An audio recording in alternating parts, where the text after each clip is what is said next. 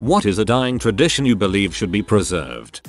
Castles. No one builds a good castle anymore. I mean, sure, there are castle-like buildings, but not a good 11-foot thick wall of stone castle.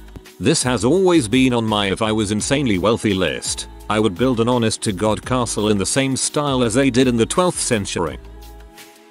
Traditional animation. A lot of the big animation studios claim it's too expensive and time consuming, but if you look at their budgets and how long it can take to render CG animated films, then it's about the same difference. Yeah, I noticed when Disney shifted from traditional animation to CG. I really miss having traditionally animated films in the theater every year. Whenever I travel, I love to send postcards to my young family members. Sometimes I go to an antique store and find vintage postcards from the area I'm visiting. I've gotten positive feedback. They all seem to think it's neat to get them. But recently I received one from a young family member and it was a nice surprise. Canning and preserving food. I grew up doing this and it's something I still do. There's nothing like eating chili in the winter with tomato juice you made yourself or eating homemade strawberry jelly. My friends didn't grow up in that lifestyle but enjoy when I bring them fresh jelly in the spring. This is actually making a comeback. Not the Kardashians kind either. Lots of colleges and co-ops are offering classes in food preservation. And not just canning. My wife teaches a canning class. I teach an intro meat preservation class. Home economics, as they used to call it, learning the basics of cooking, baking, sewing, cleaning and how to manage a household budget. They are useful and important things to know no matter who you are. Basic life skills would kill as a course in this day and age. Learn to cook from ingredients you won't feel bad for using. Learn how to fix things you own, like cars and some electronics. Learn how to balance a checkbook and budget. Bonfire night in the UK. Every year it's harder to find a bonfire, and Halloween is taking its place. Handwritten letters. I'm not sad to see the greeting industry die. Frick $6 for a freaking card. And I say this as a former Hallmark employee, but I wish it was more common to send handwritten letters. They're treasured in a way you can never treasure an email. Having something handwritten is also such a meaningful connection, and keepsake if needed. I would do this if my handwriting wasn't actually just cuneiform. Trick or treating.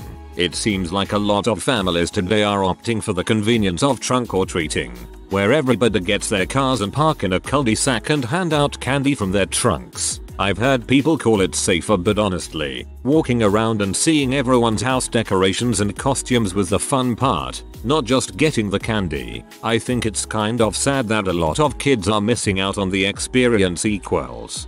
This is disappointing.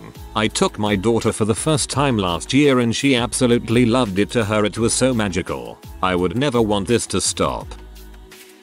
Sobremesa. That time at the end of a big dinner with friends and loved ones where you just sit around the table drinking wine and shooting the crap.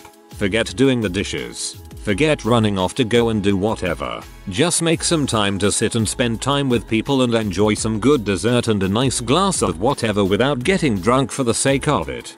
My entire family does this except we brew a pot of coffee. It's like an unspoken thing after dinner that everyone has a cup of coffee and hangs out. Can think of several. Native languages are dying off all over the world. Some organizations are trying to fight this by recording what they can, but we are still losing languages every day as the elders die. Neon signs are a dying art form, and thousands of signs stop working every year with no one to fix them, as fewer people know how to fix them. Gold leaf is another art form you hardly see anymore, except maybe on the latest food trend or fire trucks. This is pretty niche, but I'm Sami. We're the indigenous people of northern Scandinavia, commonly called Lapland, but I strongly urge against that name. I'm a second generation American, but my cousins are a big part of the reindeer herding tradition within the Sami, which is a small subgroup even within our small group. We've been doing it for a really long time. I believe archaeological evidence dates back to 2,000-3,000 years ago. There are now about 6,500 Sami actively engaged in reindeer husbandry and the number is dwindling. I don't know what the exact numbers were even 50-100 years ago, but I do know that the Swedish and Norwegian governments were, especially 50 years ago, steadily trying to incorporate us into mainstream culture. That includes outlawing a lot of things, like teaching children in our native language, singing traditional songs, and so on, to severely limiting the ability to herd reindeer. My grandmother, for example, was taken from her family at age 13 and forced into a state school and never allowed to speak her language or see her family. She later emigrated to America to seek something better. I don't know if she found it. Today, we're a protected group and one of the only ones that are allowed to do so. But we now fight against a lot of youth being disinterested and wanting a mainstream, urban life. And I'm no different, but I'm starting to feel weird about it now that I'm 32. And it's hard to not feel like our identity is being eroded and slipping away. I thought you literally meant dying tradition as in something you do for the deceased, and I was going to say mummification. But then I saw the comments and realized I'd be dreadfully wrong. I think family dinners are dying in most American households. I know in most other countries people aren't so bent on work, so they make the time for regular family meals. I'm from an immigrant family and most nights of the week we all sit down for dinner together, and realized from talking to some of my American friends most of them didn't do that regularly. I like your ideas better. I want a Viking funeral. Send me out the sea and light me on fire. Bringing flowers on a first date. It's so cheesy, but no one has ever brought me flowers. I have, however, received countless dick pics. A lovely bucket of dongs. A lunchtime pint of beer in the UK. It's good for morale. There's a reason the Navy used to give all the men rum every day right up until the 70s. So many jobs would be improved if you could frick off to the pub and drink a pint or two for an hour at lunch. One job I worked kept this tradition alive and remains the best workplace I've ever worked at.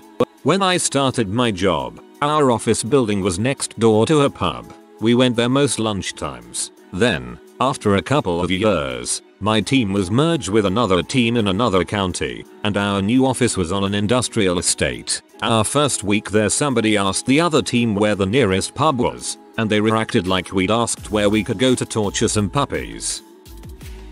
Punctuality. I was raised with a pretty strict dad and am now in the military. Showing up on time is a huge part of who I am. Early in my life it went from me getting compliments and attaboys to now people making snarky comments like, wow, you're here early, or we never have people who actually show up at the exact time. Systems work better. It demonstrates mutual respect. It builds discipline and consistency and just makes us better people.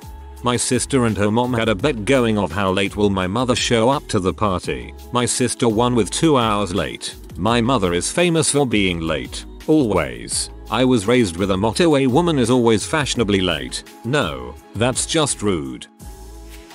I think genuine thank you cards for big events, weddings, are important. If I'm about to spend $200 plus, it's nice to hear that your presence was appreciated. In a similar vein, RSVPing for big events. Cheat codes in video games. Very few video games have them anymore. I think the last really big game I played that had cheat codes was Saints Row IV. Please bring them back. They will never come back now that microtransactions are common practice. Hear me out on this one. Avoiding work on Sunday, keeping the Sabbath day holy. Regardless of your faith background, or lack thereof, I think everyone could appreciate having one day a week where you have no expectation to work, and could identify with the world outside of consumerism. I grew up Mormon, where there is still a strong cultural expectation to avoid work, spending money or making others work on Sundays. One of the things I miss most from Mormonism is the relaxation and respite that practice brought. Nowadays it feels like all of my weeks blend together without consequence. It's just so difficult to avoid doing anything on Sunday without the community pressure support. I'm not religious at all, but I agree with this from the perspective that everyone deserves one day free from work and free to do the things that refresh your mind and body, whether that is prayer or exercise or just spending time with friends and family.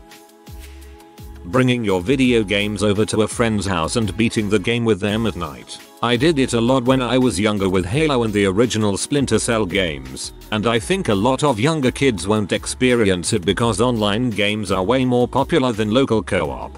I miss ubiquitous couch co-op. Paying employees fairly for a fair day of work without expecting people to give up their family for a freaking paycheck. With modern tech, we should have been able to work less. Instead, all we've done is produce more without a proportional raise in wages. It's bulls. Enjoying things without having to show it off on social media. People used to do things for the sake of doing things. Now it's just for their Instagram aesthetic. People still did that. When you visited, they'd get out the vacation photos, film strips, or the worst one of all, the slideshow.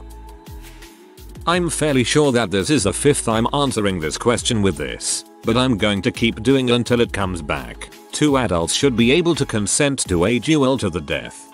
While I agree, I feel like this is one of those situations where the complicated system is beneficial, as in make sure both parties really want to go through with it. But we still don't let people take their own lives for medical reasons, so we are never going to let someone take another person's life for the sake of it. Family board games and movie nights. My family and I done this all through my childhood and still do regularly now. It's a tradition I hope I keep up when I have my own kids. Yelling Worldster when a fight breaks out. Since WS has stopped posting fights and now they just post unfunny videos or thoughts. Intervening in a fight to stop it, recording it and yelling Worldster. Knitting, crocheting, sewing, quilting, weaving, and other crafting traditions that get passed between generations and done in groups. It's important we recognize how much work goes into making a piece of clothing and the importance of spending time with people in different generations. Dinners with everyone in the family that can physically make it. Someone cooks the food and everyone gathers around a dining room or kitchen table and enjoys the meal and talks. After everyone's done with their meal, they can either ask to be excused or continue talking to their parents about random stuff. If friends come over, they participate in the family meal. So many people I know just take their dinner and run away to their room, and it's odd to me. I was always raised that dinner is important and a good way to check up on everyone and get advice or just shoot the crap about how sucky your boss or your school is. We should bring it back, man. Greeting the receptionist concierge secretary before asking for their assistance. The amount of times I've had people just come in and demand a level 18. Straight off the bat is ridiculous. I'm a person. Say hello, be pleasant, damn it. When you talk to older people, they know a big portion of their neighborhood. That integration with your home is valuable, I think. I don't have it. I know my one neighbor's name, and if he's sitting outside I rush past him to play video games. Manners. Saying hello, please, thank you. Past 2 years I have seen only a certain kind of people using it less and less. A friend of mine from college lived in the dorms and I lived with my folks in the next town. She jokingly said she wanted someone to send her mail as everyone else got mail and she didn't. I then bought a bunch of postcards from the area and randomly sent them to her throughout the school year. She loved it. If you are new to the channel, you can subscribe. I publish new videos every day. Until then, check another video.